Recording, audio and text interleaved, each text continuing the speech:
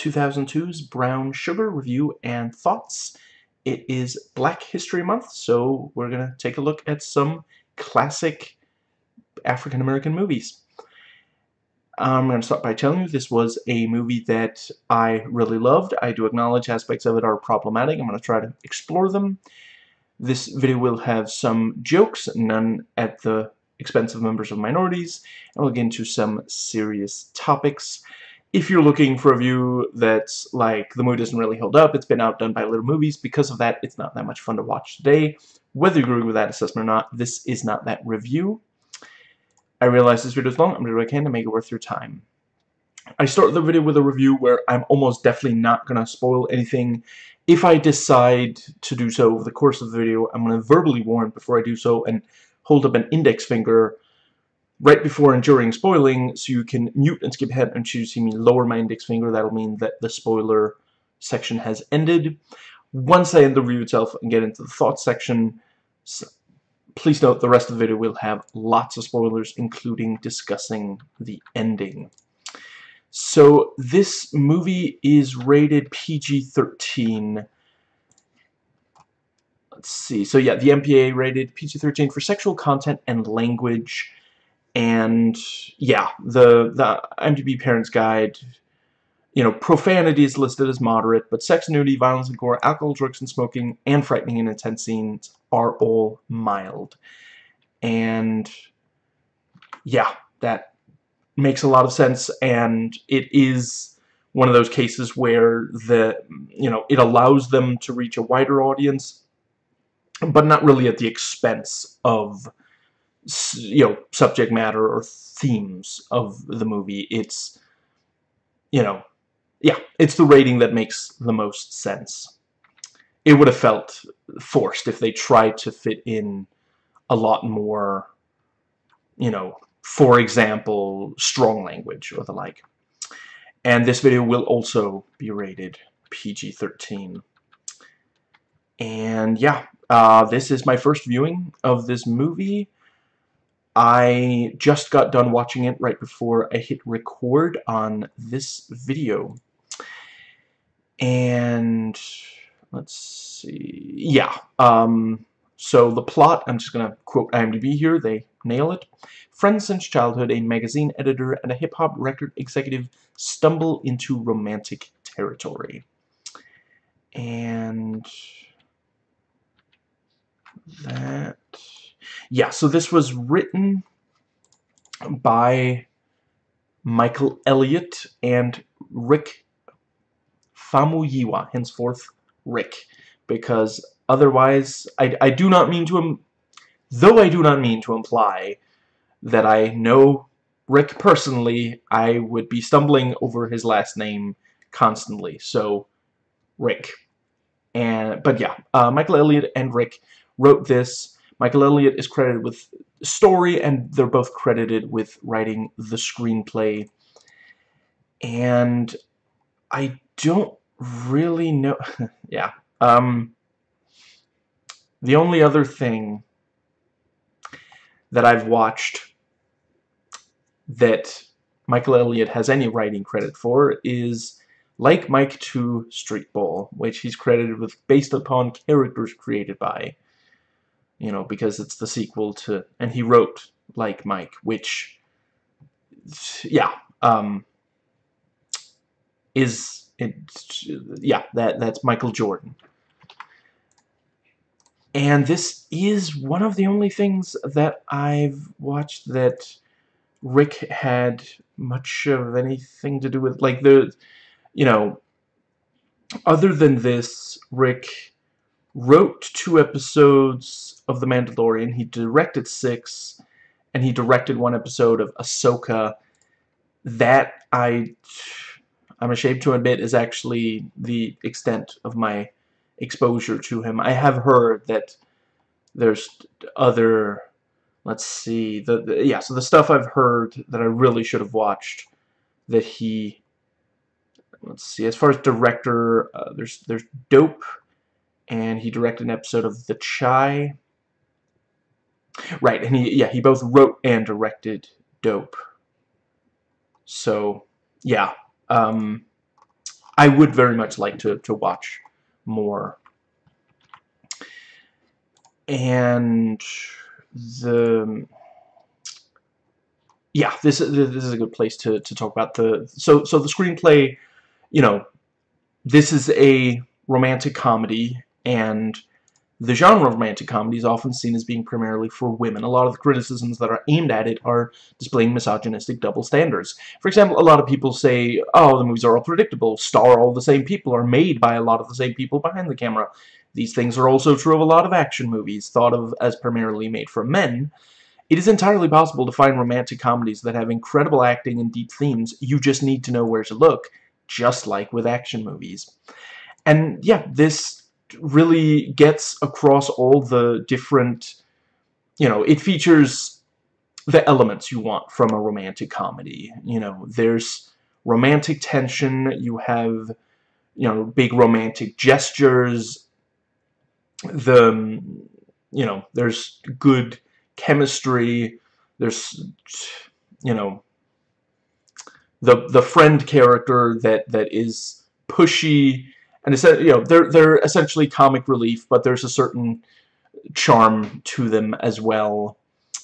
And just, yeah, it's there's a certain,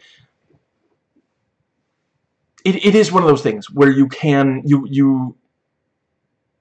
a pretty good sense of where the story's going from very early on. And I don't know, I just feel like there's a certain reassurance in the idea. I don't think every story needs to have twists, and I think that might be about.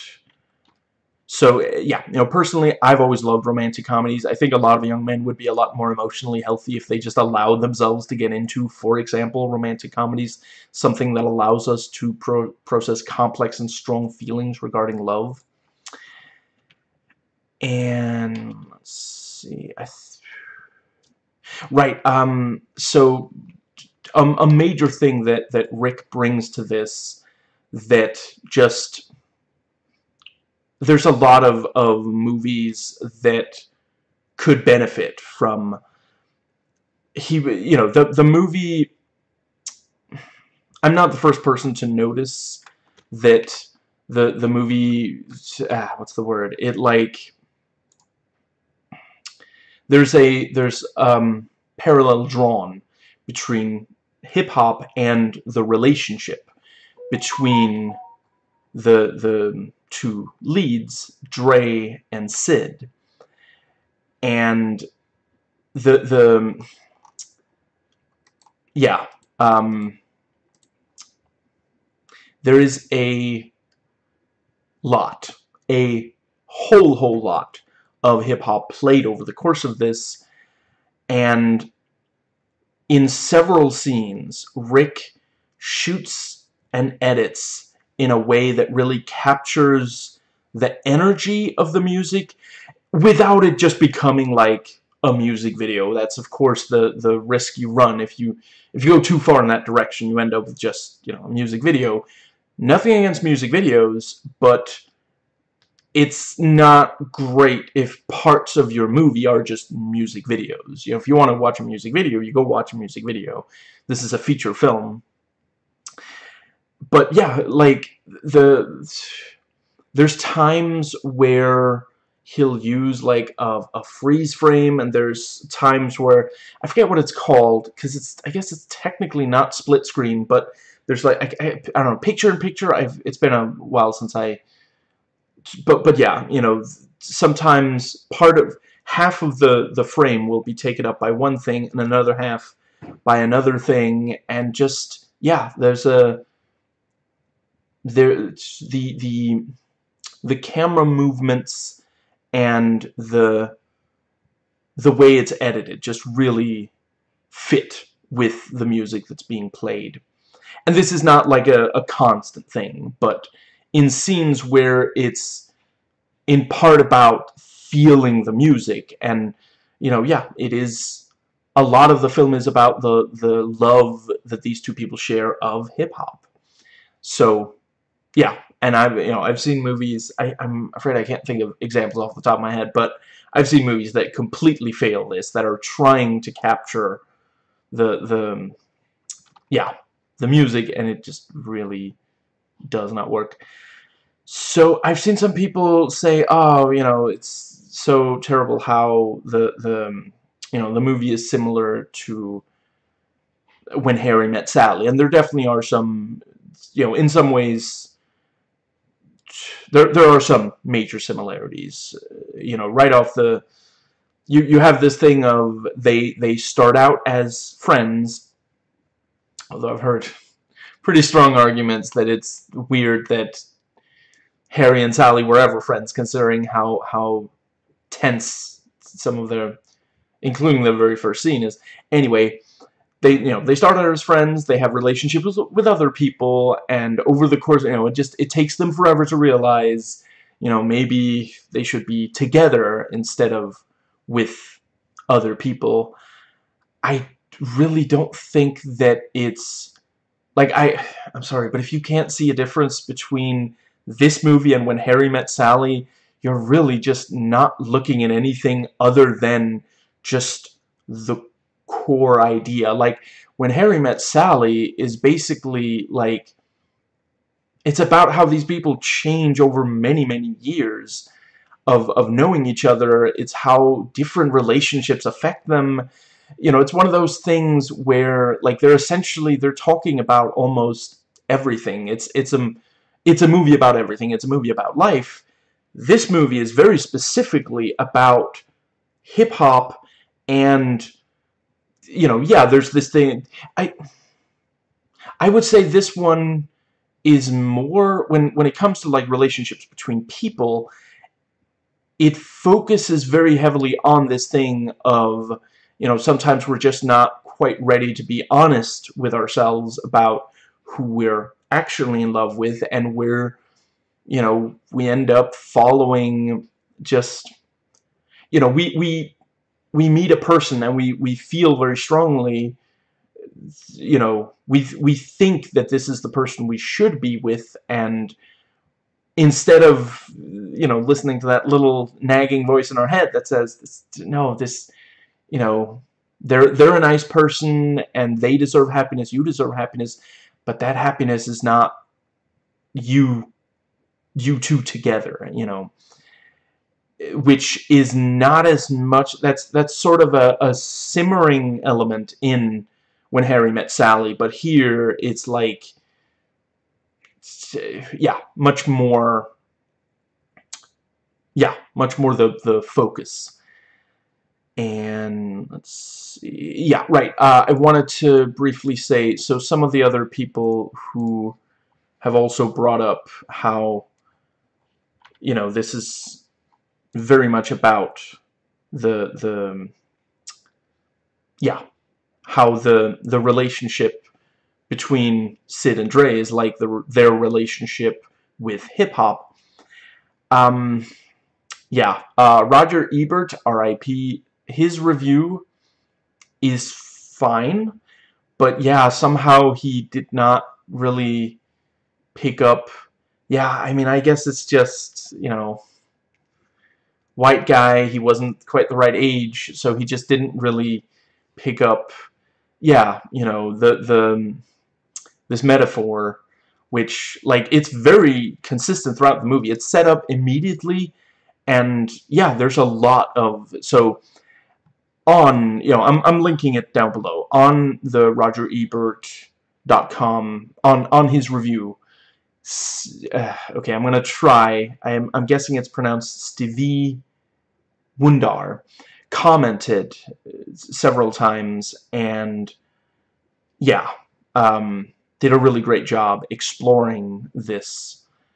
And then there is also the review on cinema.com review of this film, which again linked down below. And that is about right. I've noticed a pattern across several movies made by and for African Americans where they center parts of the movie, sometimes even the entire movie, around hip-hop or basketball, which along with American football, are considered the ways poverty-stricken African Americans can make it big. Several of these movies will literally have, frequently at the very start of the movie, a short sequence of people who have helped define basketball or hip-hop talking about their love of it. The major other example is that I've personally seen is He Got Game, but I'm almost certain I've seen others do it, and there's a very real appreciation of the history of the people who made it great. And right, shout out to the Nimrod, who said that it was bad that the movie focused on the character's love of hip-hop because this user reviewer themselves couldn't personally relate to it. Yeah, the movie was not made specifically only for you. Holy crap. Yes. So, yeah, I recommend reviews from critics and users on Rotten Tomatoes, Metacritic, and IMDb. And I think that might be about... So yeah, the opening of the film does a really great job setting up the rest of the movie, and the rest of the movie does quite a good job paying off what was set up, and just, yeah, you immediately know what kind of movie it's going to be, and how, yeah, the stylistic choices that make it much richer. I'm not going to give away whether it's a happy ending or a sad ending, but the ending fits with what came before. I love the way the movie ends, and yeah, some people really didn't like the ending, but others did. And yeah, let's get into the characters. So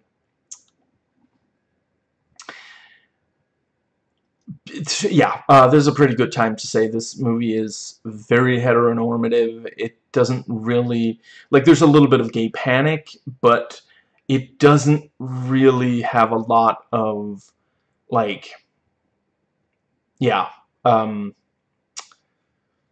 pretty much the entire spectrum of LGBTQ+ does not really, show up here.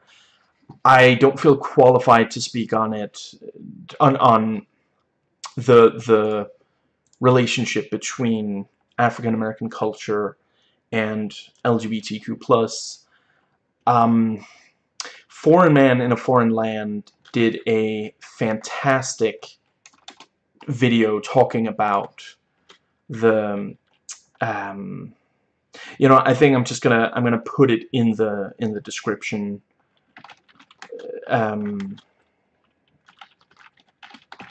Just gonna make sure I can find it real quick.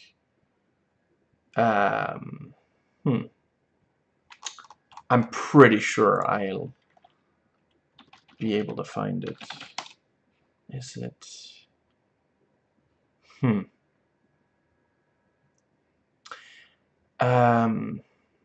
And he also made one about the other, yeah, he made one that's about, yeah, LGBTQ, yeah, the LGBTQ+ community, and how some of them are racist, and let's see, but also, yeah, also one that,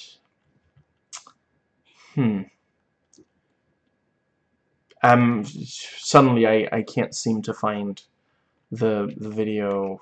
Okay, gonna give it one last shot at trying to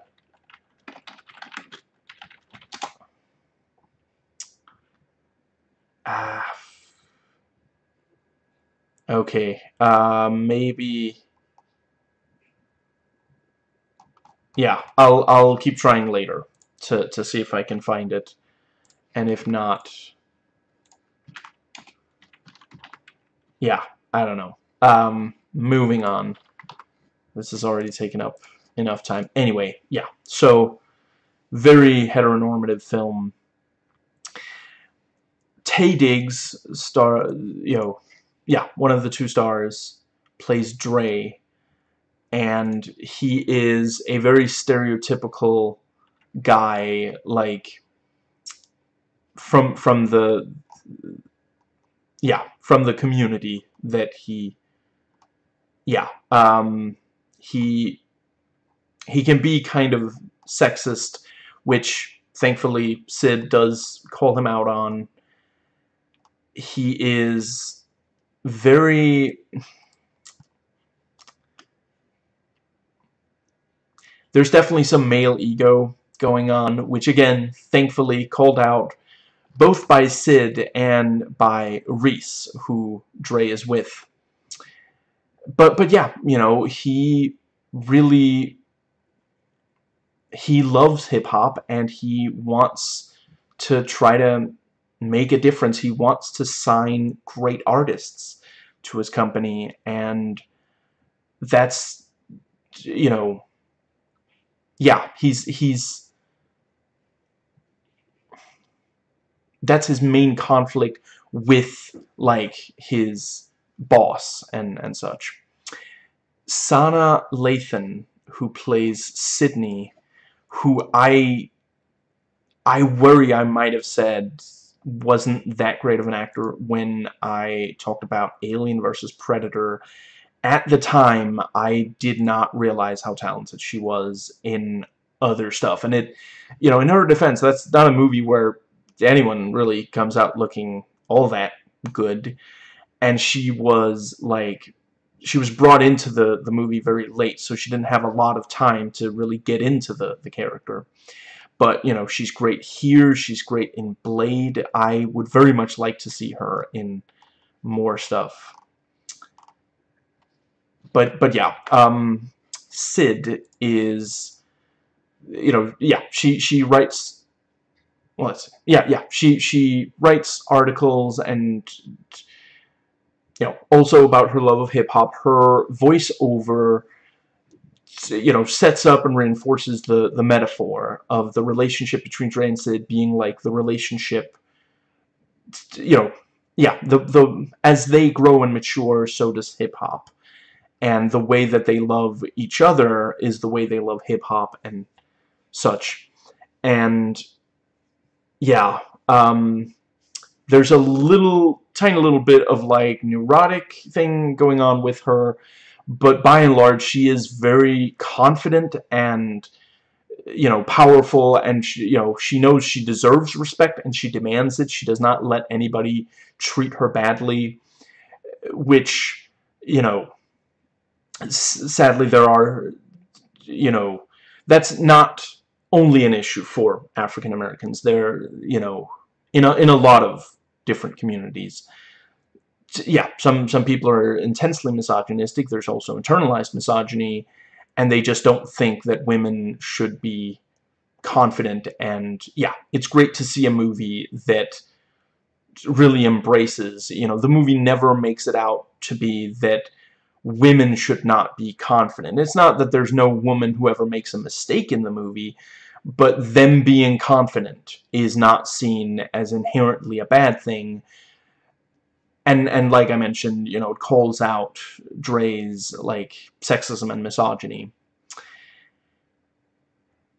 So Mos Def plays Chris, who is this up-and-coming rapper and a hip-hop artist, and, you know, incredibly talented, as Mos Def is in real life. I have to admit, I think this might be the only time I've seen him act so far. I know he's been in other... Oh, that's right. Holy crap. He was on Dexter. He was fantastic on Dexter. I don't know if I want to give away... Yeah, you can easily look up what he played. Just don't want to give it away. Wow, he was in... That just shows how little I remember the movie Showtime. I'm a fan of his music. You know, I think he's one of the you know, musicians to actors transitions that, you know, I don't know if he's, like, the most talented, but the charisma he has when he performs music translates very nicely into charisma as an actor. And just, yeah, you know, you like seeing him from what I recall, he was quite... There was some complexity to his character on Dexter. I'm not sure that I would say there's a lot in this movie, but he's also not given that much from like writing. But yeah, you really like him. You want to see his character succeed. And then we have Nicole Ari Parker as Reese, who Dre is with from, the start of the film. And it's this thing of she doesn't fully appreciate how much hip-hop means to Dre, and that's, that there's some tension in the relationship because of that. Which, again, implies maybe Sid would be better for Dre, since she does 100% understand. The first scene is literally, they're like 10 years old, it's 1984, and they're seeing, this amazing performance. So, yeah. But yeah, I quite appreciate, Reese is not, like, made out to be, like, this awful, awful person. That I will definitely say. I find it frustrating when romantic comedies try to, I think part of it is that they're worried that people will leave the movie thinking, oh, I kind of wish that, these two people had ended up together. So they'll make certain, the other love interest will be just, like, cartoonishly... Sometimes they're just, like, evil. Sometimes they're just, unappealing in one way or another. But I really appreciate this. This doesn't go for that. Like, it's... The reason that we don't really want Reese and Dre to end up to stay together for the whole movie is because this very personal connection thing. And, love in real life is also complicated. Sometimes you feel very strongly for someone that you just don't quite have that personal connection with.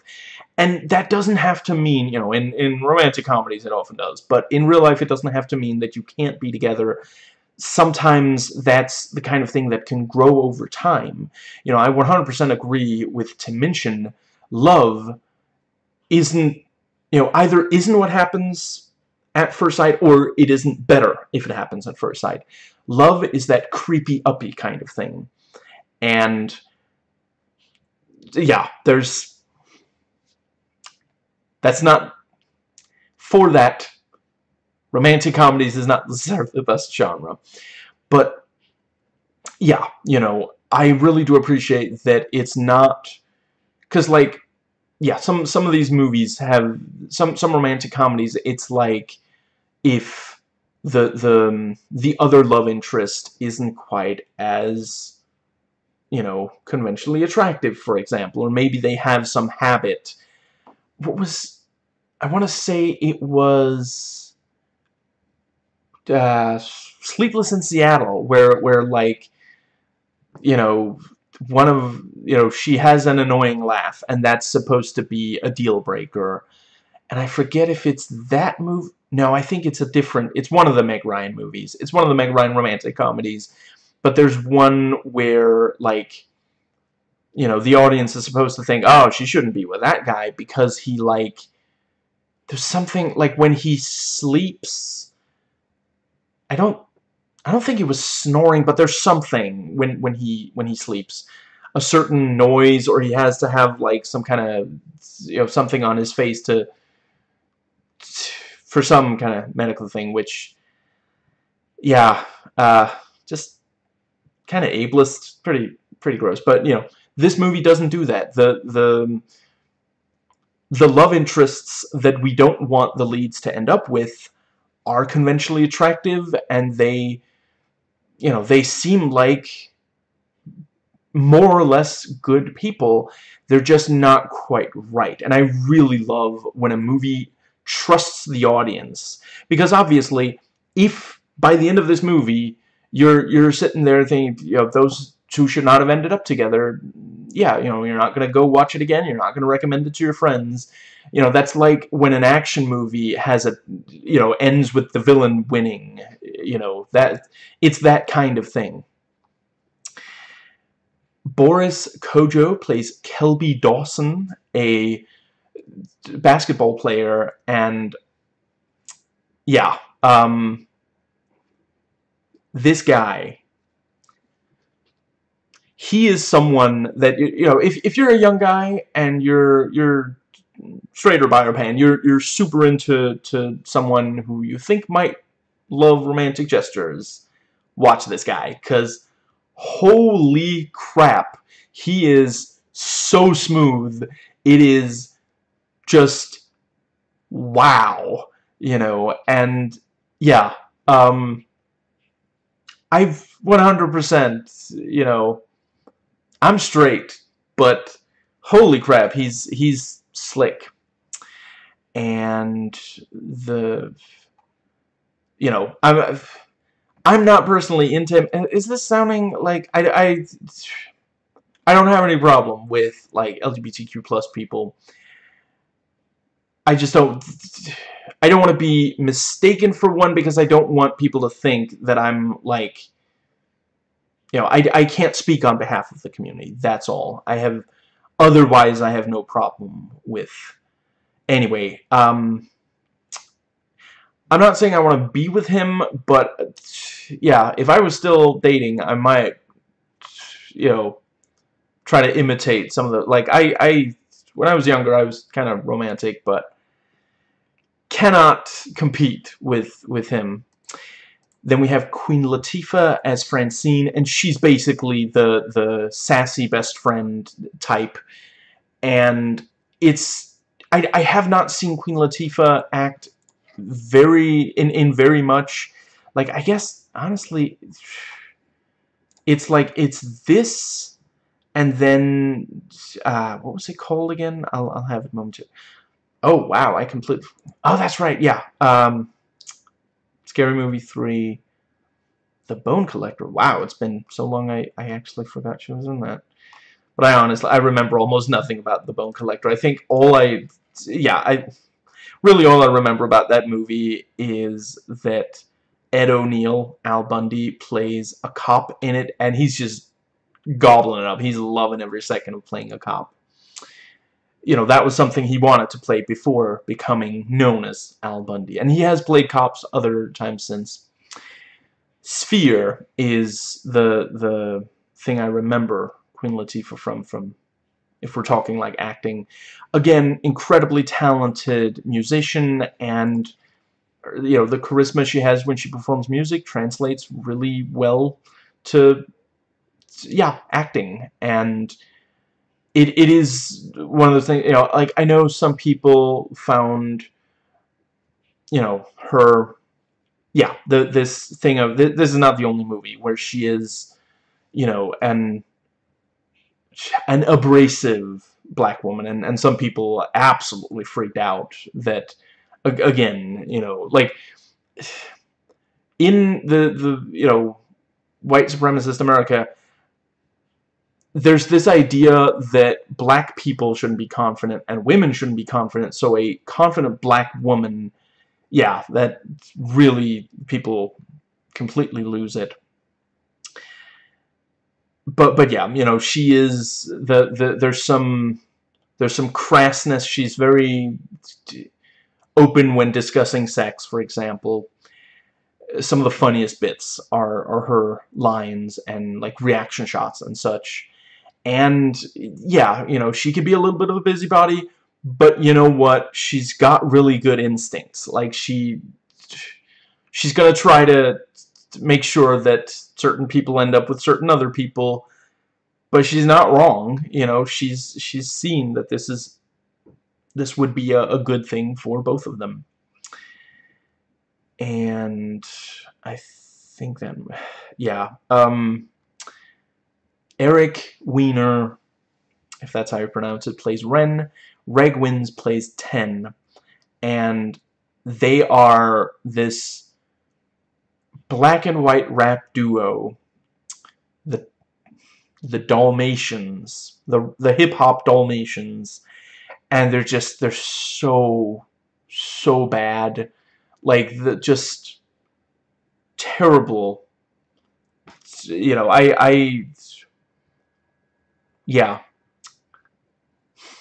they are not moving hip hop forward, and yeah, it's a gimmick. You know, they are just being a gimmick, and that is one thing where, you know, Dre really doesn't like this gimmicky kind of thing, but his boss thinks, you know, this will sell records, and that is, you know, that is one of the conflicts that hip hop, you know, has gone through, maybe still is going through. I honestly don't, I don't really follow music today, but, you know, yeah, that's again, and it's like, they are very funny as these incredibly just terrible hip-hop artists. And it's also one of those things where, like, the movie trusts the audience to realize, okay, this is bad music, without having to, like, way overdo it. Like, you can understand, listening to it, you could see how, okay, I guess if you have no idea what makes for good hip-hop, I guess this sounds, it's, you know, but without, like, it's not, like, off-key and, like, completely offbeat, or, you know, yeah, anyway, moving on. I think that is everything I wanted to say about the characters, and yeah, the dialogue is quite good. There's a, you know, everyone has a real voice, and it's another area where the movie feels really authentic. You know, you can tell that it was made by and for people who actually grew up in, like, black neighborhoods where hip-hop was just huge. It was, you know, life-changing. It wasn't just, you know, something you put on in the background. And I think that might be about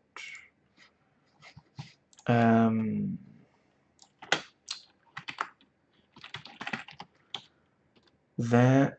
Yes, the budget was $8 million and the box office was $28 million. So yeah, and, you know, especially for 2002, that was quite successful. And yeah, they do a good job. Like, the movie never feels cheap, but it also isn't, like, trying to, you know, like, overpower you with, you know, just really expensive stuff. They spent the money really well throughout. And it was actually filmed, you know, in Manhattan, where it's set, really adding this, yeah, further adding to the authenticity. The soundtrack is amazing. Honestly, this is one of those movies where, honestly, I might buy the soundtrack separately. And the movie is, hold on, there we go. The movie is 106 minutes without end credits and 109.5 minutes with. So, you know, like many other romantic comedies, does not overstay its welcome. There's really no wasted time in it. You know, yeah, I was really enjoying it from the very start to the very end. I never felt like it was, you know, just taking way too long on anything, or rushing through anything. You know, I could definitely see, like, there might be people who say, ah, you know, do we really need to spend that long listening to this piece of hip-hop? But yeah, it absolutely is. You know, the movie starts with classic hip-hop. So when not very long after we start hearing Chris, or Cav, yeah, you know, you can tell, okay, this is amazing, you know, this is the kind of thing, and very shortly after, or yeah, either, let's see, I think it was right after that we hear a little bit of the Dalmatians, and yeah, the contrast is, yeah. So the best elements of this, you know, how charming it is, how much you do end up invested in these people, and, you know, yeah, them ending up happy together. I think that might be right. So yeah, I read some user reviews. Several people said that they did not think the movie was quite as good as Basketball Diaries, which I have not watched that movie, but I could imagine, you know, the yeah. And let's see. Yeah, I was, before watching it, I was most worried that this would have some of the more annoying of the romantic comedy tropes. You know, the misunderstanding, for example. And I'm not gonna give away whether that specific one is there, but honestly, I really felt like it went very light on those. Like, again, it just, the things that end up kind of causing rifts between these people, it's stuff that happens in real life. It's not super shallow. It just is, okay, a little bit of it is pretty shallow. You know, that a lot of mainstream genres have shallow elements. Not only romantic comedy, not only the ones that are supposedly mainly for women. But no, it's stuff that actually, it's, you know, it's stuff that feels small but does matter. I think they did a really great job there. And let's see. Right, I've been, you know, my mind has been trying to come up with something from like memory of, like, you know, I would definitely say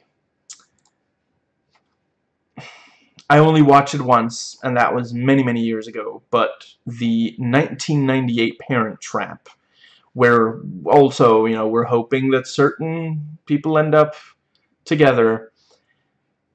The female love interest in that movie that we hope that, you know, yeah, that we do not want the I'm somehow I can't find the character name, but because it's not. Oh, here we go. Yes, yes. Yeah. Meredith Blake from that movie is played by Elaine Hendricks, who I will say threw herself into the role. Like, she clearly got that this, you know, yeah, she 100% was down with, okay, this is the character everyone hates. Trust me, I can do that. I can make you despise her. You know, it's one of those, I feel kind of bad for her. I can imagine she's probably a very nice person in real life. And a lot of people think of her as but yeah, she's pure evil. It's ridiculous. And I get, okay, that movie is partially also made for children. A lot of kids' movies, the like villain character is evil, but like, just, it's ridiculous how far they go to make her character just pure evil, to make sure that the audience doesn't want, you know, I think that movie would have worked perfectly fine if they had severely toned down that character. But again, they were probably worried that, you know, maybe there'd be some people in the audience who didn't hate her quite enough, and they would want her to end up with, I think his name was Nick, you know. So, but let's see, yeah, and the thing I was most looking forward to from this movie was a celebration of hip-hop. That was probably the primary reason why I decided to watch it. You know, I added it to the schedule as soon as I found that out about it and saw, you know, I can't say for the rest of the world, but here in Western Europe, it is on Disney Plus right now. And on Rotten Tomatoes, this has a 66% from critics and a 90% from audiences.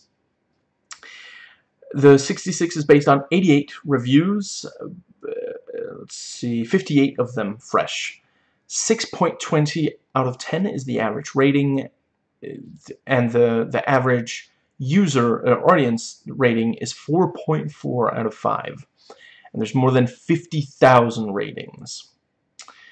And let's see, yeah, the consensus: though predictable and possibly too sweet, Brown Sugar is charming, well acted, and smarter than typical rom-com fare.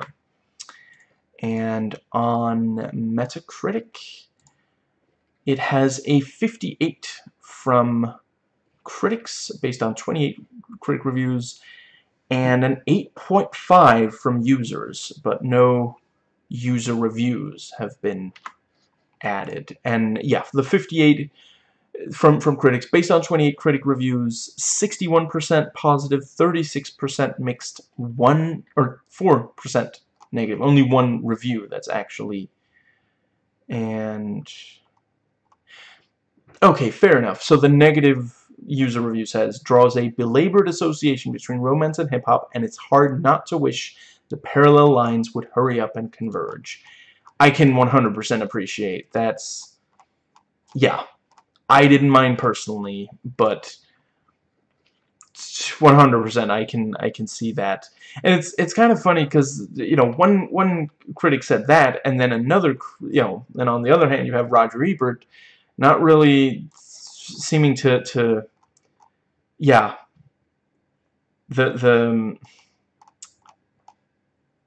yeah, seemingly not understanding that the movie was doing this. So, you know, it was too subtle for some people, old white dudes, and, you know, not subtle enough for others.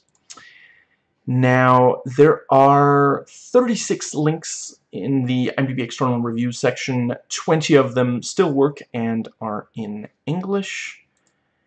And it currently has a 6.5 out of 10 on IMDb based on 10,000 ratings.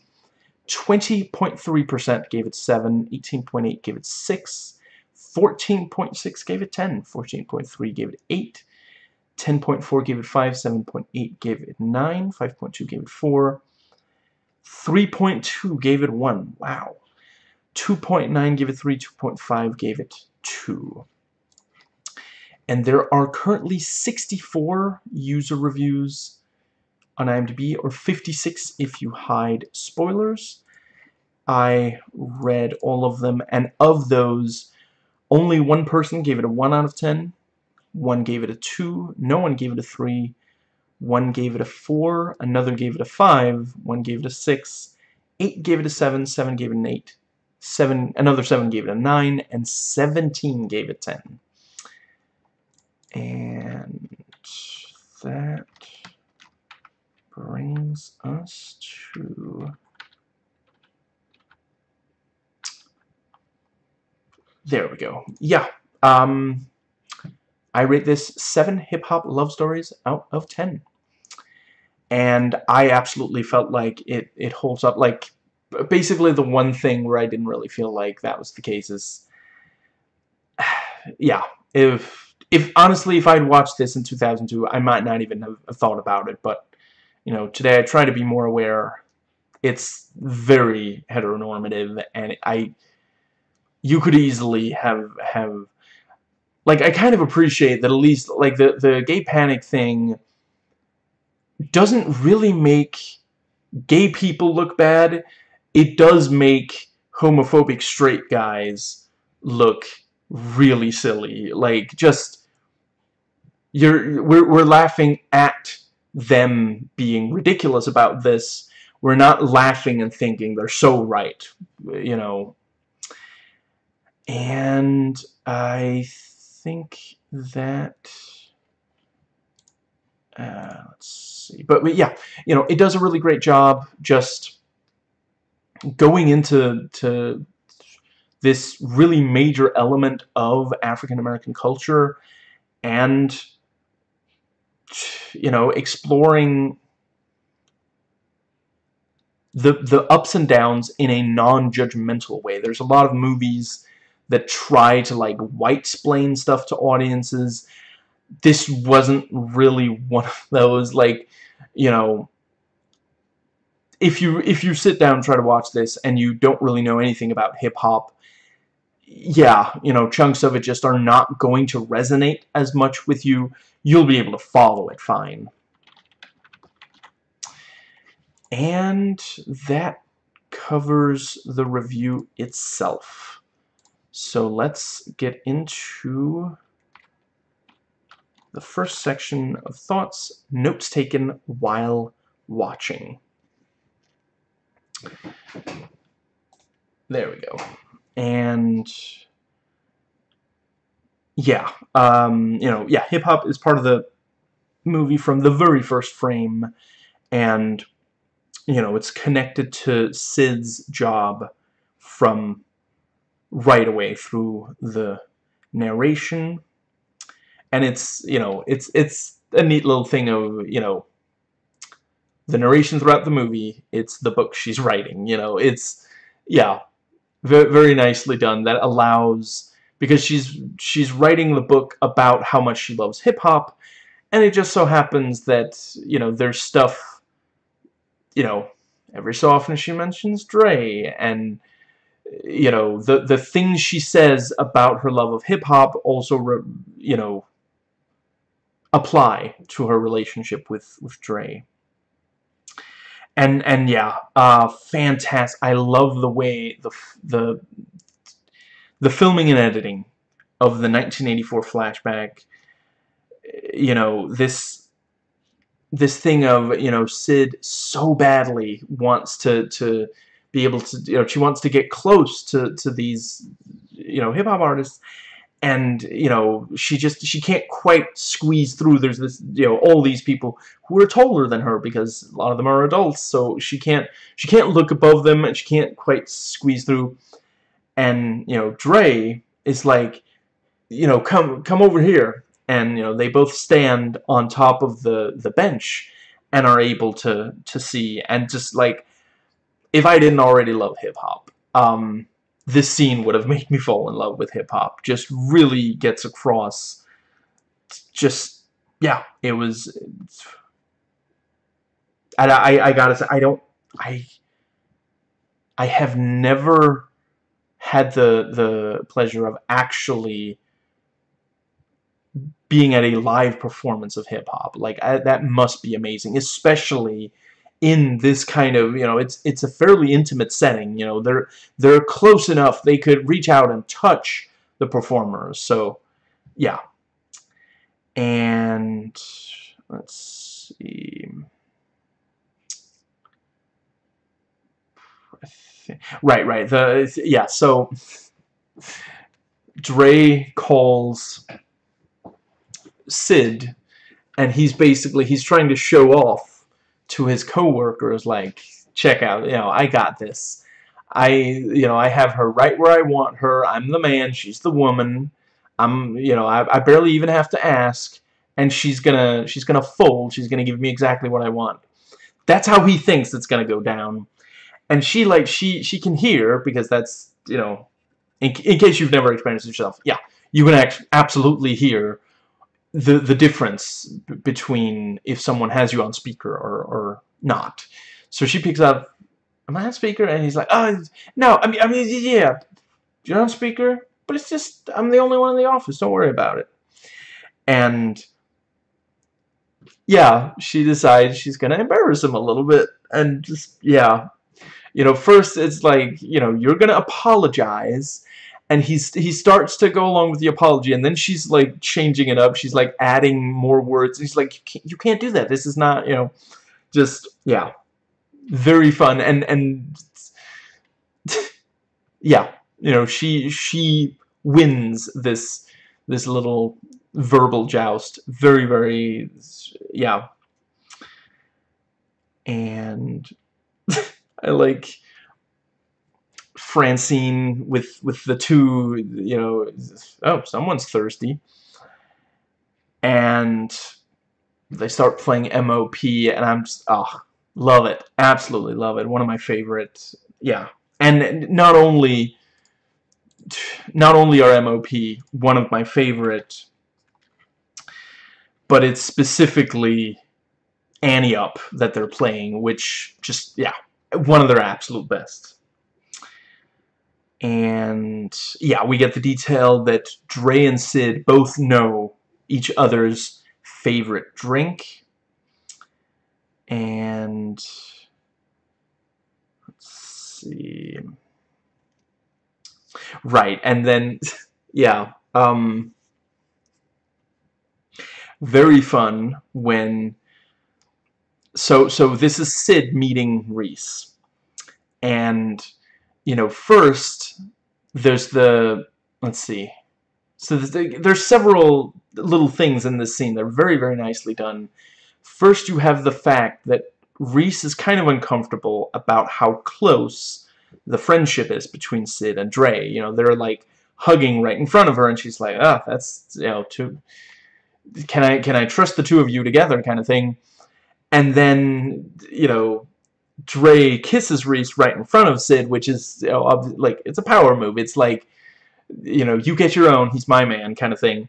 And, just the look on Sid's face is like, oh my god, just...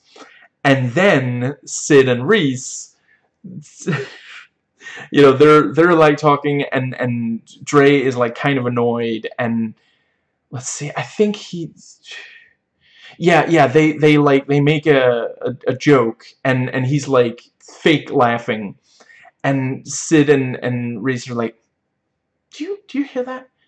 It sounds like male ego. And he's like, okay, come on, and there it is again, just, yeah, because he's trying to reassert his dominance as a man, and they're like, no, that's, give it up, dude, you're not gonna win this one, just, yeah, love seeing confidence in women and black people. And the let's see, then we have the, yeah, and we see the, Dre proposes, and we see it from Sid's point of view. Very, very nicely done, this thing of, because, yeah, the that immediately, there's this subconscious thing of, we're not thinking, oh, that's so good for Reese. We're thinking, poor Sid, very, very nicely done. Because at the end of the day, she is the one who understands him more. And, we get this, like, it's a little hint that maybe this marriage isn't going to be quite as happy as they would like it to be. And, yeah, pretty funny when, so yeah, Francine is talking to Sid, and she's like, come on, you gotta hook up with Dre. And there's that line about, I know where everything goes. And then she's got the, let's go with massager. Sure, it's technically a massager. And she says, where this goes. and just, yeah, very, very fun. And yeah, you have that thing about, she says, men take too long, which, I mean, when you're right. That is, it's, yeah, and that was, this, yeah, the early 2000s were a time when there was a certain, it wasn't like the start of that, but there was definitely a certain awareness that, yeah, a lot of straight women have an easier time getting off by themselves, whether it's, hand or electronic or not electronic, than if a man is trying. A lot of young men don't know what they're doing. And yeah, I am not including myself in that. Yeah, and honestly, part of it is how bad sex education is, you know, but yeah, I quite appreciate and you know, the movie's not shaming her for it. It's, you know, like, obviously it's a little awkward that, you know, she doesn't want Francine to be bringing it up, and to, you know, let's see, if I say rub her face in it, that's gonna put the wrong image in your head, but yeah, you're welcome.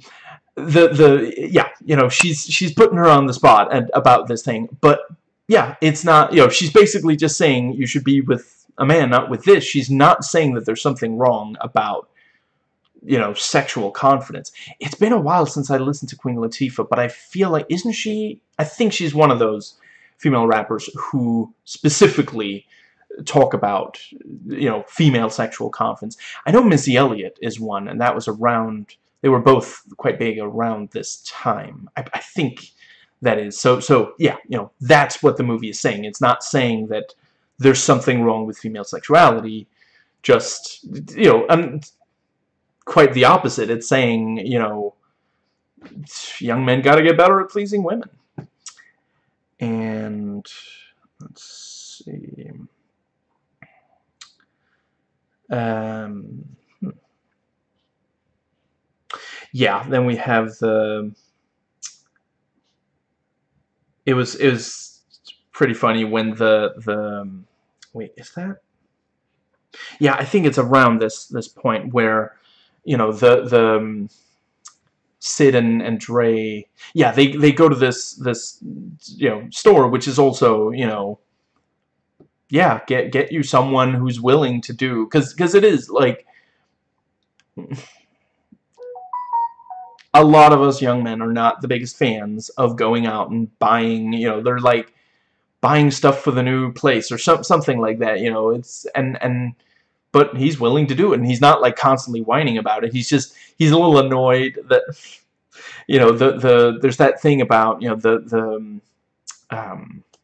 the person working at the store is like, you know, all young couples love this item, you know, newlyweds, and it's like, you know, again, planting that idea and saying everybody can see it but them. Everybody in the world looks at them and says, you two, you're already together, right? Because, like, it's obvious you need to be. You should be together. And, you know, she's like, no, no, no, no. And you know, the store person walks away, and he's like, you didn't have to say it like that. Because, fortunately, you have the male ego. Nothing is as fragile as the male ego. Nothing in the entire multiverse. Wet paper is less fragile than the male ego. And yes, I am including myself in that.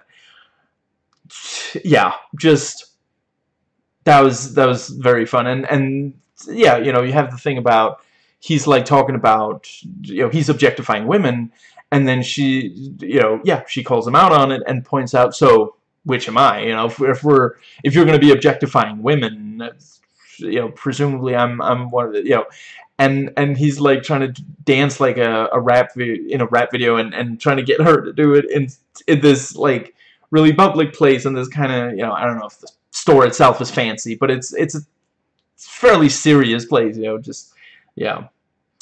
You know, that's him trying to make her feel bad about, you know, she's like, if all women are just like that, then which one am I? You know, do you really, you know, do you respect me more than that? And you know, he's like, oh, well, if we want to talk sex, sure, let's talk sex. And yeah, very fun at the, you know, I forget what it's called, but a bridal thing, you know, pre-wedding thing, and yeah, one of them's like, okay, Sid can't play anymore because she knows all the answers, you know, which, yeah, telling the not only the viewer but also Reese, you know, yeah, like, Sid knows everything about Dre, which again, you know, can make you very uncomfortable. And let's see, yeah, very fun. You know, Francine's gift, just like, and you know, it's one of those things where like we the viewer have already seen like Francine is way too like overtly, not not by all standards, but compared to Sid. Like, Sid is uncomfortable with how overt Francine is with her sexuality. So yeah, of course Francine buys one. You know, it's one of those things where like in real life, would you really let, at the very least, like look at what, you know, maybe go with her to make sure she doesn't buy something like that for, you know, but it works well in a movie. It's legitimately funny, and you know, Aunt Betty's like, you good, you know, that's awesome. She's 100% in favor of it. Let's see, and then yeah, we have the Dre getting a hot dog, and I love the little moment where he's like, "Oh, this is so good," and he like holds it up so the, you know, and the hot dog man is like, you know, awesome, you know, which it's one of those things like I don't think I could ever, I I would be way too anxious to work in like food service. I'd constantly be worried about, you know, getting something wrong, and so, but it's got to be a wonderful feeling to when someone is like, this tastes so good, you know. But the yeah, we get this detail about, you know, he's not getting to eat, you know, the stuff he likes with Reese, you know. Oh, it's always these fancy things, and that was also, you know, when they were at the, when Sid was at the place, he's like, that's all you've got, these cucumber sandwiches with a crust, you know. And let's see,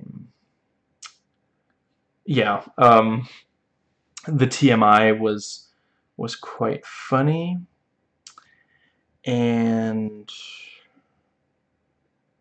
see, yeah, and they go to the club, and just amazing, like you completely understand why Dre really badly wants to sign, I can't believe I'm blanking on his name already, Cav.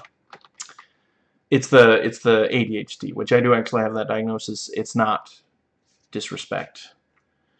And let's see, the fact that I'm struggling to remember names.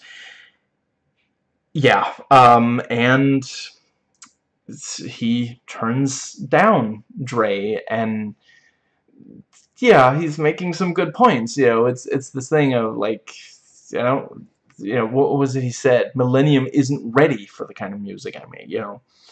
And then the Dalmatians make their inglorious introduction to the movie, and it's like, oh my god, these guys, just holy crap. And I love how people keep getting their names wrong. Like, nobody actually respects them. There's people who think that they're profitable, and then there's people who are like, okay, maybe they're profitable, but it's just, you know, it's wrong. It's a gimmick. It's not art. You know, it doesn't hit that kind of, you know, and but no one in, you know, across that, neither of these groups of people respect Ren and Ten enough to actually just remember their names. Like, there's a later scene where it's Simon, Dre's boss, who also gets the names wrong. Just, yeah. And, you know, you'd think that he would like go out of his way to get the names right, because they're, you know, they're gonna be working together, they're making money for each other, kind of thing. You know, if he's, and he tells Dre that he's very serious about, you know, we gotta sign them, and people like them. And yeah, that thing about, you know, profit versus keeping it real. And yeah, fun talk about, you know, whether or not punked out. And yeah, there's the thing about, you know, the shady deals is like 10%, 30, 50, which that was a fun, you know, running gag. The two of them, you know, he'll really either downplay or over exaggerate the number, and she'll get him to admit what it's the real. And yeah, and we see this thing of, there's some sexual and romantic tension because Sid really gets Dre and really, yeah, really listens to him. He feels he has an easier time talking to her than to Reese. And there's the thing about, are you sure about this? Yes, I'm gonna marry Reese. Reese! Which, again, if you don't have ADHD, you really should be able to remember. Yeah. The name of the... And at the actual wedding, some really, really funny stuff with, because again, like, Francine is like, come on, we all know this, no, Sid and Dre should be together, not Dre and Reese. And Sydney is like, put your hand down, the movie isn't over yet. And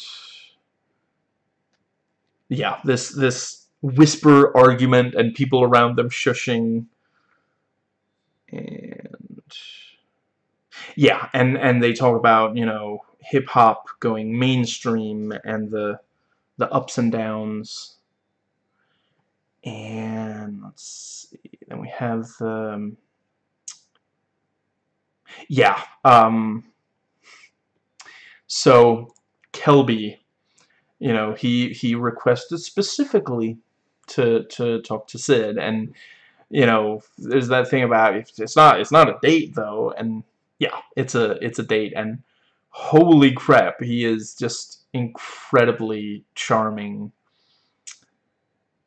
And let's see, yeah, and Dre, not used to seeing Sid in a sexual way, and it seems like she does usually dress, slightly more conservatively.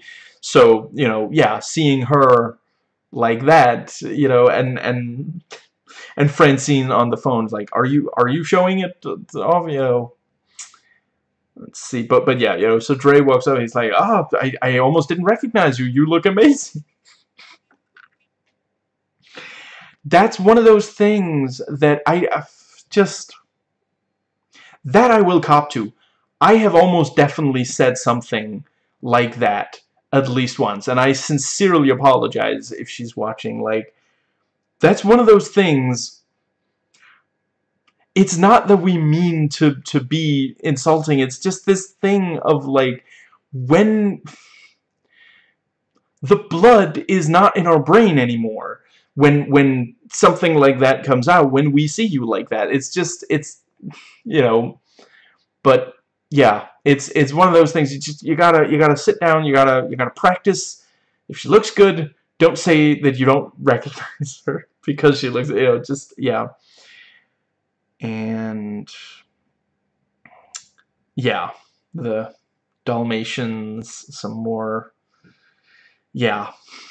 I think they did a really good job, like, striking a balance. Like, it was slightly cringy, but not like turn off the movie cringy. And let's see, yeah, Dre leaves Millennium and talks to, and yeah, Cav, like, basically it is that thing, like, he turned down Millennium even though he's, like, driving a cab, because just, yeah, he knows that Millennium would try to change what he's doing into something way too mainstream, way too, like a product, a consumer product, instead of this much more raw and honest thing that he's got going. Yeah, he'd rather drive a cab and rap at these, like, it was like, I think it was like an open mic thing, than sell out, and yeah, I don't think there's anything wrong with driving a cab, but you know, America, the capitalist system, thinks that's some of the lowest you can do, and we have this kind of gross racist joke about, yeah, I don't want to repeat it, but just yeah, Dre says you shouldn't be driving a cab, and then he says, yeah, then he explains why. And let's see. Yeah, and we see all the roses that Kelby got for Sid. And yeah, we see Dre open up as he and Sid talk about classic hip hop. And, you know, she does, yeah, she gets him some money to help start up the company, which, you know, incredible gesture. And yeah, then we get this ridiculously romantic date with Kelby, and I quite appreciate that the you know, afterwards, and you know, they're like flirting, and you know, he's like, so that was pretty amazing, right? And she's like, you know, it's fine, I guess it's, you know. And let's see, yeah, you have the yeah, Dre tells Reese about the job, and that's, you know, yeah, him leaving Millennium and him doing the yeah, this other label.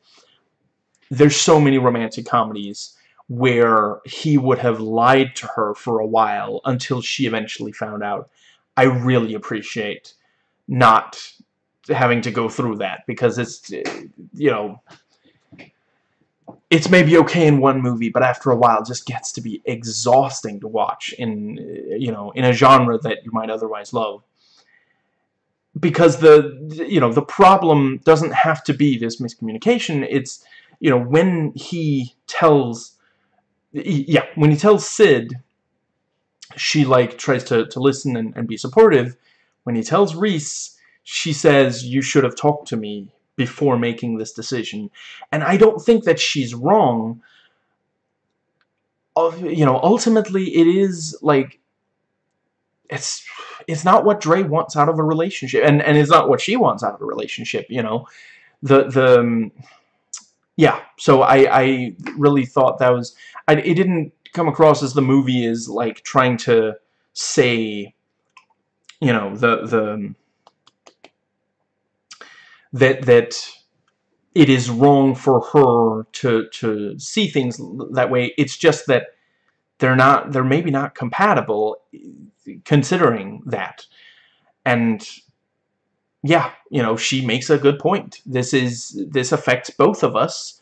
We're married. You know, yeah, I do think that he was in the wrong, but it is the kind of thing, you know, that's also, you know, there's a lot of movies where, yeah, acting on your emotions is made out to be a more, like,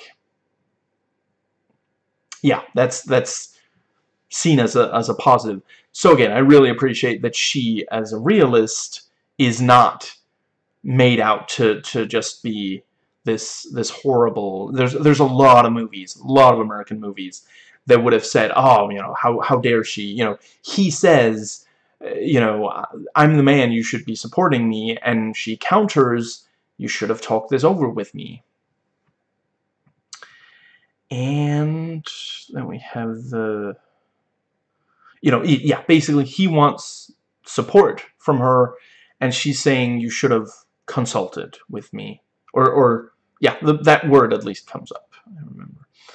And yeah, Dre calls Sid after the date, and you know, he says, "Did you see him cook?" And yeah, it is like, That's again, I have never myself done something, but there's a lot of young straight men who will make it seem like they're going the extra mile to impress a young woman, and it's actually, you know, that wasn't them doing that. They just made it seem like that. And let's see, then we have, but yeah, you know, and right before the call is over, you know, or I guess actually when the call is over, you know, Dre, he's trying to whisper, but he says Sydney's name a little too loud. Reese knows that's who he's talking to, you know, and it again is this thing of, you know, are you two more than friends?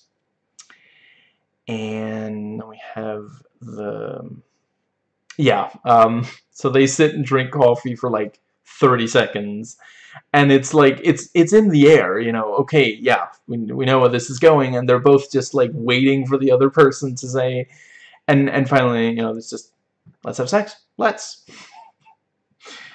And let's see, yeah, and Dre goes to the effort of tracking down Cav and going there, and you know, yeah, trying to talk him into it. And I like how Cav keeps calling Grinch, because it is this thing of, you know, his heart's not in it. And yeah, the his actions are making this thing that some people absolutely love worse. You know, so that's not what he means to do, but that is the end result.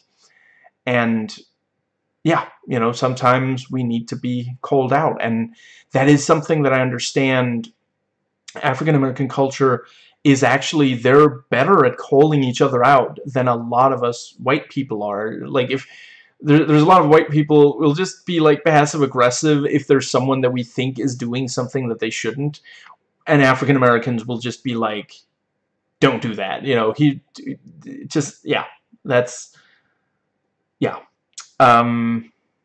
And I like the thing about, you know, so you know, this is for the back seat. Oh, sure, I'll get you a coffee. How long do you think it'll take to clean the back seat?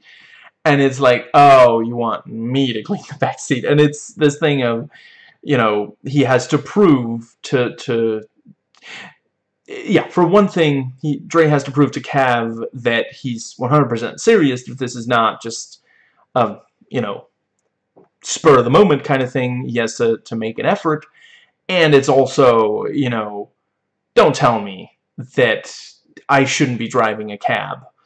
You know, don't judge me for my job, kind of thing. And yeah,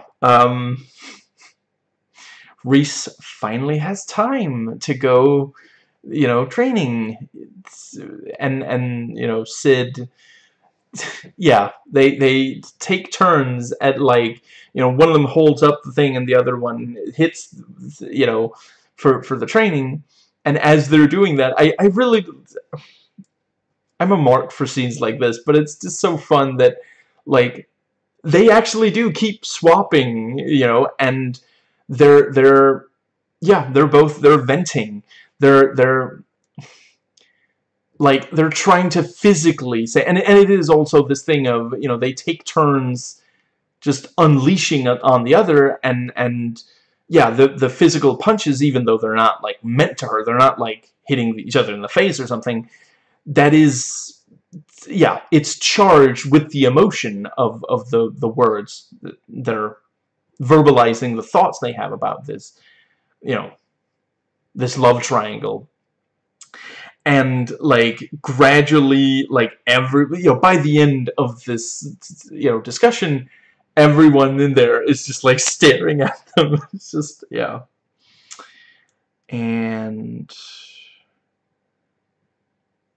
let's see, yeah, and we see gradually, you know, Dre and Reese are less happy together, while the, you know, the relationship between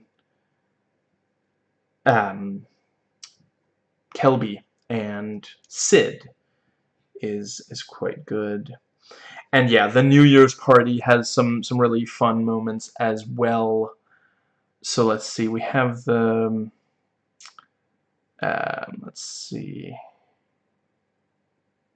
Yeah, we it's clear that Kelby isn't quite comfortable with Dre complimenting Sid, and Cav is like, I'm hungry here, so he's like, so um can we eat now? And one's like, and I think it's like Kelby who's like, just before we do that, I have one more thing, and he starts something, and Cav's like, we're never gonna eat, are we?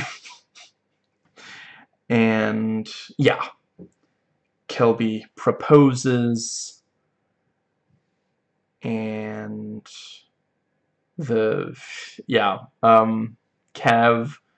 very awkwardly flirting with Francine is a lot of fun, and it is that thing again, like,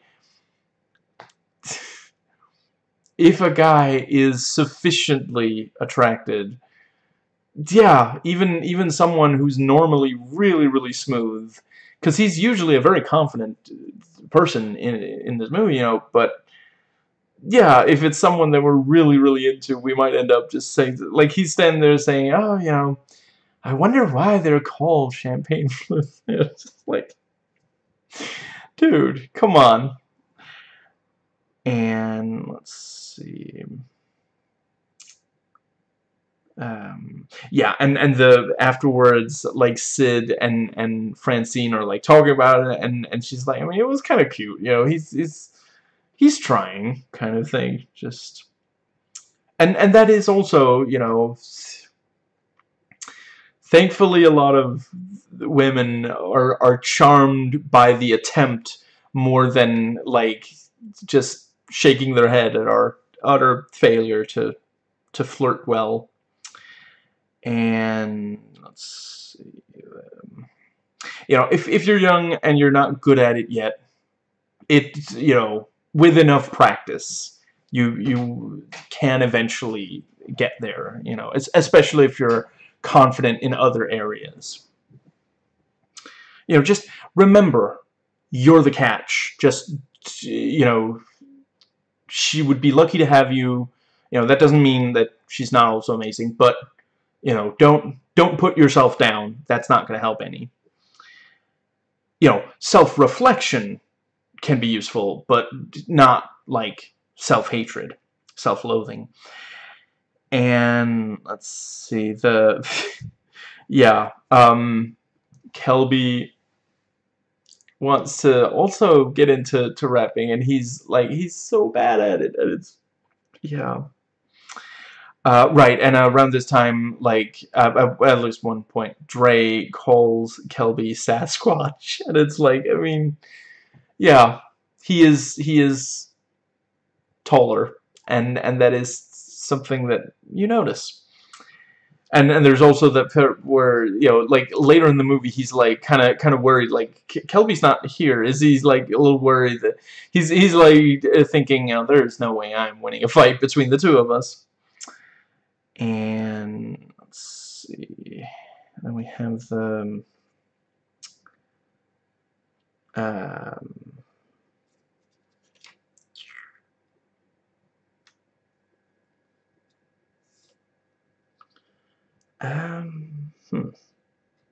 oh, right. Yeah, so Sid talks to Dre and points out, sometimes Reese flirts, and, he claims to be okay with it, but clearly isn't completely, and, yeah, it's this, Sid says, you should worry about your own marriage, and he is not willing to let that go until she explains what she means by that, which, yeah, that's a... and it's one of those fun, because, like, Sid, she doesn't want to get involved, she doesn't want to be responsible for breaking up a couple, but she didn't, she noticed that Reese flirts with other men, men that are not her husband, and yeah, if Dre comes at her like that, she's gonna say it and then be like, ugh, I shouldn't have said that. Just forget about it. And yeah, Sid expresses, she's nervous about the writing of the book, and then we realize, Kelby doesn't read the stuff she writes, which, that's something that I really do think, if your partner is creative, support them in it. Don't, and especially don't pretend to be and then admit, oh, I mean, I didn't actually read the thing you wrote. Just, they put a lot of effort into creating the thing. If you're with them, you really should be supportive of the thing that they, I tried, I honestly, thinking back on it, I don't think I did as good a job as I could have, but I was with an artist once, and yeah, it's super important. Like, it's fine to, you can offer constructive criticism, but at least engage with it. Don't just not, And that was also when she said, when she mentioned an article, and he said, oh yeah, I read that, I liked it, At first I thought that she already realized that he must not have read it, and so she said, what did you think of this article? And then when he said, that he likes it, she's going to be like, because I didn't write that article, or something like that. But no, again, it's, yeah. And he then goes on to say, oh, but I mean, I'll read everything you read, but why did you need her to, like, I mean, she didn't come out and say, you should be reading everything I write, but just, you should want that already. You should want to support your partner. Again, otherwise you might just not be that great of a fit if you're not, if you don't care enough to really try to support them. And then we get the payoff to the thing that was set up earlier about, sometimes Reese and Dre accidentally swap phones, and yeah, Dre sees the text confirming this date and confronts Reese in this restaurant. I thought that scene was going to get much cringier than it was. It was somewhat cringy, but no, I felt like they were fairly restrained, considering how it could have gone, and it just, I don't know, it was funny, Dre, and Sid is like, I do not want to be here, like, just, if she were a mutant, this is when her power would like manifest, because she feels so strongly that she should not be here, and yeah, Dre walks up, so, so fun to see you here. Who are you? And yeah, he imitates how the guy talks, and just, yeah, and he says, so, we're married, and the guy, to his credit, and again, they could easily have had this guy be like, so, but no, instead he's like, I did not know that, I'm so sorry, and yeah, he points out, well, how would you know, because she took off her ring, so, yeah. And let's see, yeah, and then, we see that Dre remembers the very first published article that Sid wrote, so again, and this is not very many minutes after the conversation where we realize that Kelby hasn't even read the most recent, so just, yeah. And it's also, like, he's talking about the deep insight, so, he's kind of praising, it wasn't something that she, like, thought up, it was an answer she got out of, but that means she's a good interviewer, and she has good instincts about what to put in the article, because, this is not news to anyone who's ever conducted an interview.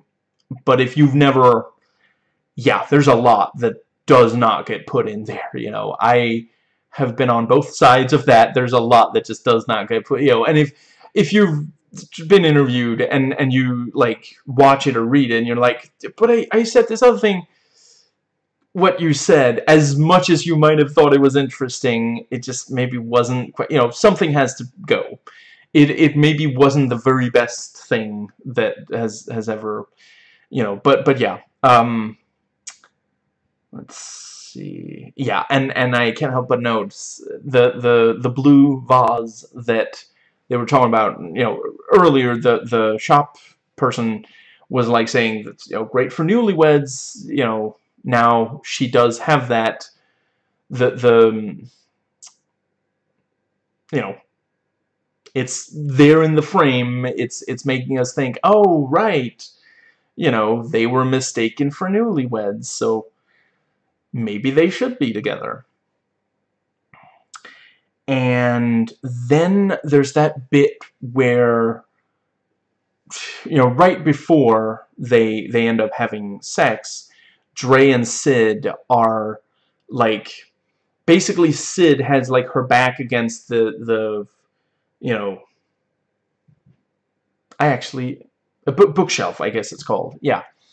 um and you know, Dre is very close to her, and it's one of those things where like she's not giving verbal consent, but you know, if you look at her body language, like she does want, essentially she feels bad that they both want to have sex, since they're I suppose he's no longer with Reese, but she is still with Kelby. But you know, yeah, if you look at her body language, she does want, like, I would have loved if there was maybe a more like clear, yeah, verbal consent would have been really great also. But it is not like, it's it's not a scene of a man trying to get a woman to just give in, even though she doesn't really want to. It's basically a man, you know, trying to say, look, we do both want this, clearly. You know, this has been in the air for a very long time. And yeah, they have sex, and like, you know, afterwards he's like, I'm so sorry, I usually last much longer, I don't know what's happening, you know. And it's the thing, you know, if you're really nervous, it might go fast. It's, you know, and he just can't stop thinking about it. So, you know, she's like, this is terrible, and he's like, it wasn't that bad. You know, she's obviously talking about, I cheated on Kelby, I didn't mean to do that. And all he can think about is his performance, because yeah, you know, that's another thing we got to get better at. You know, us young men, we got to get better at not being so hyper fixated on just our sexual performance, because there's so many other things that women care deeply about in relationships with us. And let's see, is this video also getting very heteronormative?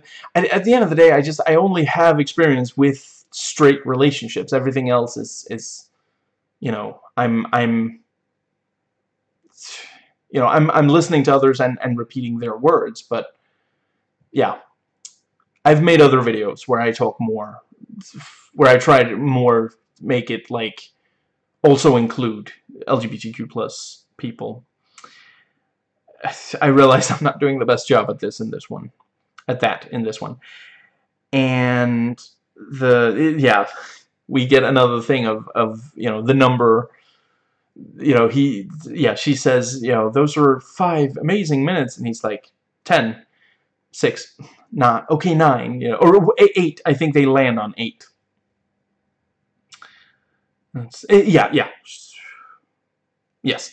Moving on, and it's, yeah, there's that conversation about, you know, I think it's Cav who says Dre to Dre, you punked out with Sydney. And then the Dalmatians on the radio, and it's like, oh my god. And let's see. Yeah, and you know, Dre is told, you know, but the CD, just put it in. You already did. And you know, he's like trying to figure out the machine, and she's offering no help. She's like on the phone, and it's like, okay, do I put it in here? No, that's not right. Does it? Nope, does not. Oh, there, it's opening. Let's see. The thing goes in, and then it closes. There we go. Now, and yeah, she told. Yeah, they talk about, you know. Sid points out it's a conflict of interest, and yeah, very, you know, she is the more responsible of the two. That it's absolutely true. That is a huge problem. You really can't have that kind of, yeah. You know, they could both end up in a lot of trouble, and it might really hurt Cav's, you know, further chances. And then we have the, yeah, Reese calls Dre, and yeah, they talk, you know, we haven't really tried, you know, maybe we shouldn't get a divorce kind of thing. And I like the joke about, you know, I gotta take 50% of what you got. Well, here it is, 58-25. And yeah, Sydney gives the ring back, and then sees, you know, Dre and Reese seemingly back together, just, and that's, again, you know, that is technically the misunderstanding, the miscommunication thing, but it doesn't last very long. I really appreciate, there's some of these movies, it takes up way too much of the movie. It's like it's like the filmmakers think we have to see that they're miserable apart before they can get back together. There's other ways to accomplish that. You don't have to grind the story to a halt with this thing, and that's where I think this movie does a much better job, because over the course of it, we're seeing, you know, oh, they really know each other, they're kind of sad when they're apart, and that kind of thing. And let's see, then we have the oh, right, yeah. Dre talks to the radio person and is more insistent, and this time actually gets it across. And the yeah, Sid, you know, doing the radio interview, and we have this thing of, you know, I dedicate this to my true love, and it's like, hip hop. Yeah, sure. And yeah, you know, Dre hears that on the radio, and we have the thing, you know, go Humphrey, which was also of, you know, yeah, like I mentioned earlier, not a fan of the gay panic there, but yeah, like, come on, Bogey, you know, that was a very unsatisfying kind of, you know, but that was, yeah, that was what they were doing with those, you know, a lot of those movies, you know, it was basically a film noir. A lot of film noir has this kind of downer, downbeat ending that just, yeah. And yeah, Dre calls in and asks her the question, you know, when did you first fall in love with hip-hop? And, you know, she gives the answer that we, you know, the viewer heard that answer at the very start of the movie, you know, right after I think it was after, or was it before? Anyway, right around the time we also got this montage of actual hip-hop artists talking about when they first fell in love. And as far as I could tell, that was all real. That wasn't like, they just, you know, they set up the camera, they asked them that question. They might have, like, given them some time. They might have told them, we're going to ask you this question, think of a good answer. But as far as I could tell, that was those hip-hop artists being 100% sincere. And that's obviously, you know, that's what that's a big part of hip-hop, is sincerity, is, you know, especially classic hip-hop. You want them to be honest. It's not supposed to be a product. It's them expressing themselves. And yeah, you know, then you have the thing about, you know, I'm going to ask the question again because I don't think you understood. When did you first know, and it's obviously he's saying, you and I love each other. Yeah, and it's actually, come to think of it, he's kind of doing the at the start of the movie, he was the one on speakerphone trying to get her to give the answer that he wanted, and now she's the one on the radio. I mean, technically they're both on the radio, but she's,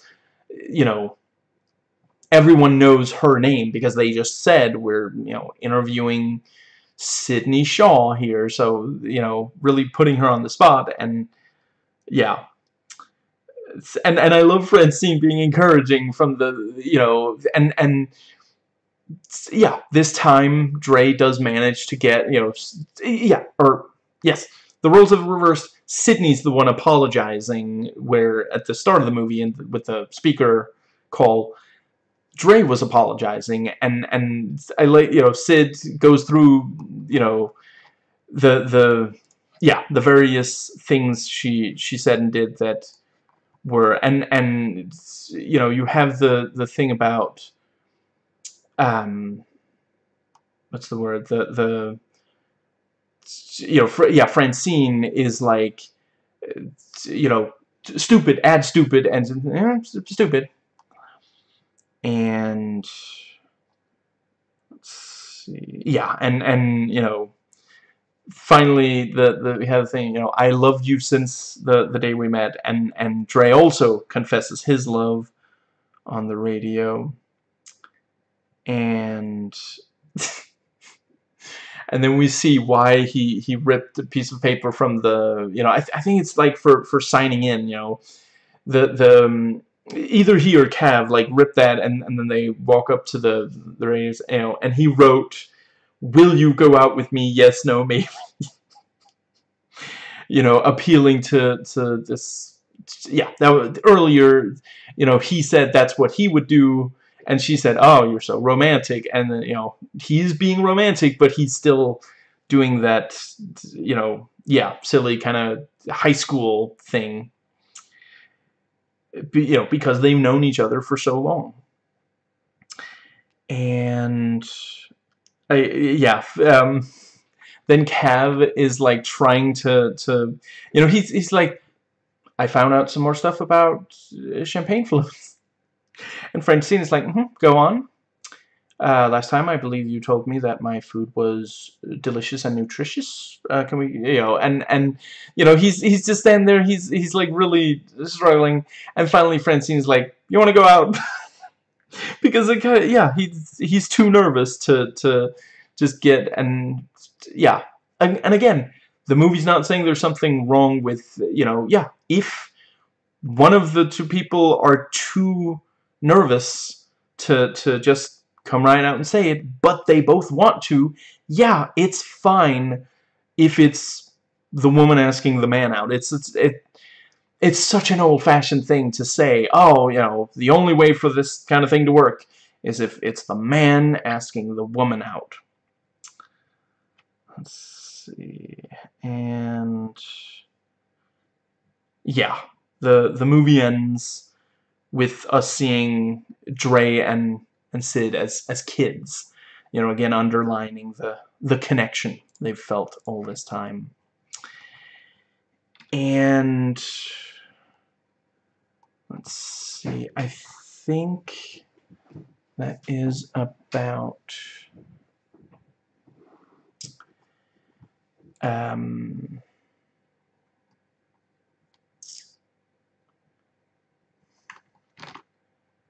yeah,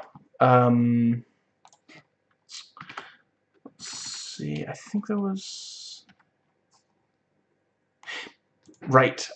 Yes, some people took issue with the fact that several of the characters that we're supposed to empathize with end up, cheating, and I completely understand that, and I agree that that's definitely, that's not something that we should, like,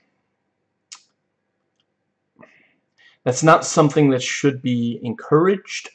I do think that what the movie is trying to do is not saying that it's right. It's not really like trying to normalize it as something.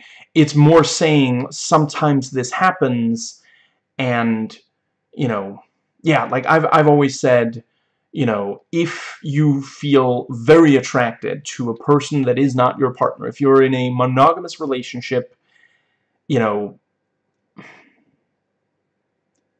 it's maybe a good, maybe start by talking to your partner and trying to, you know, get to the bottom of, because a lot of these relationships can be salvaged. You just need a conversation, you know. It's usually, again, to be clear, there's nothing wrong with the with polygamy and polyamory. If that's where you're at, then that's 100%, you know, yeah, I don't know enough to say. I just know that those exist. You know, if that's, then obviously it's different. But if you're in a monogamous relationship, you can talk to the person that you're in a relationship with. You know, maybe you do want an open relationship, or maybe there's something that your partner just hasn't quite been providing. You know, if you feel that you want a monogamous relationship, but you find yourself very attracted to someone you're not in a relationship with, you know, a lot of the time it's because your partner isn't fulfilling all of your needs. And a lot of people, they didn't mean to not be fulfilling your needs. They just didn't realize that they, you know, maybe they were stressed about something. Maybe you've been together for a long time, and you know, it's difficult to maintain the kind of passion you had early on, but now it's slid too far, you know, stuff like that. Talk to your partner. If you just cannot, you know, some people will end up breaking up, but at least you didn't cheat, you know. And I do think that it's noteworthy that, like, pretty much every character in this movie thinks that cheating is wrong. Like, the only person who intentionally cheats, you know, yeah, Reese attempts to, and does end up feeling bad about it, you know, possibly not right away. At first she's just like, ah, crap, I got caught. But later she is trying to make things work with Dre, and, you know, ultimately Sid gives in and gets with Dre while she's still with Kelby. But that, she regrets that, you know, and she feels bad even before doing it, not just like afterwards, like, what did we just do, kind of thing. And, you know, like, Francine wants for Dre and Sid to end up together, but she's not looking for them to cheat. She tries to stop the wedding because she doesn't want for her friend to you know, help a married man cheat. You know, so it is basically, I think it can be useful to put these things in movies and just explore the fact that it can be difficult. You know, sometimes, like, some people end up cheating who really didn't mean to, and yeah, you know, love is complicated. I would have liked if if you slightly rewrote it to where, you know, ultimately there was, you know, yeah, ultimately Sid never did cheat, and Dre wasn't with Sid while she was with Kelby. But, you know, outside of that, I do think that it's important to not, like, dehumanize people who do end up cheating, because certainly some are just, you know, some are doing it to hurt and upset, but not everyone is. Like, you know, if we're, like, crafting a fictional character to make them really unappealing to a, you know, a regular viewer, let's try to focus on stuff that, like, you know, good people just never do. Like, okay, I'm going to try to think of something that's not going to end this video on a really sour note. Let's see. I think yeah, let's see. Was there something in this movie that really... Yeah, like Simon, Dre's boss, saying, if you want to work here, you have to compromise your values. That's a really awful thing to do. He could have said, okay, you know what? How about one for them, one for you, kind of thing. Maybe you could try to make, you know, maybe next time you bring in someone that you have a lot of faith in, and the ones that make a lot of money will help cover for maybe some losses for the ones that you're more passionate about, kind of thing.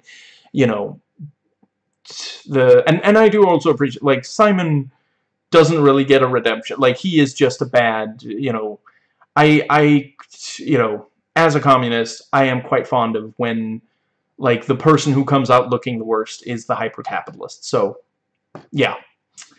Like, they could easily have had, like, a scene of, oh, but, he has bills to pay, or, yeah, but you could still, the counter-argument to that, yeah, bills to pay, everybody's got bills to pay.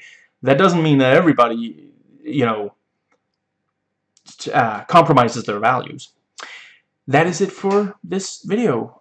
Hit me up in the comments, let me know, when did you first fall in love with hip-hop?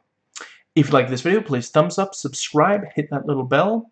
There should be a link to my main channel page, one or more links to stuff like relevant playlists, a suggested video for you to watch on the screen right about now.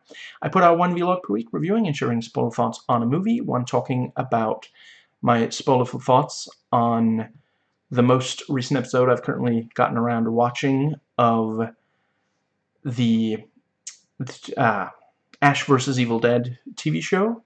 I do one of an animated Star Wars show that, I hadn't watched before, that day. Currently, I'm doing Young Jedi Adventures. I'm almost caught up, but I feel like I read somewhere that there's going to be more episodes soon. And, once I'm all the way caught up to Young Jedi Adventures, I'll be doing Droids and Ewoks, the 1985 animated shows. I also do, I try to make it daily, but it doesn't end up being every single day, video talking about an episode of an animated Marvel show, usually either MCU or X-Men. Later today I'll be doing the first episode of The Gifted, although it's possible that both videos will be uploaded around the same time, we'll see. And yeah, recently the Ruin Thoughts videos tend to come out very similar to this one. In other words, if more videos like this, you're in luck. You can check out my back catalogs, which catch me next week. I hope you enjoyed watching, as I enjoy watching and recording, and I will catch you next time.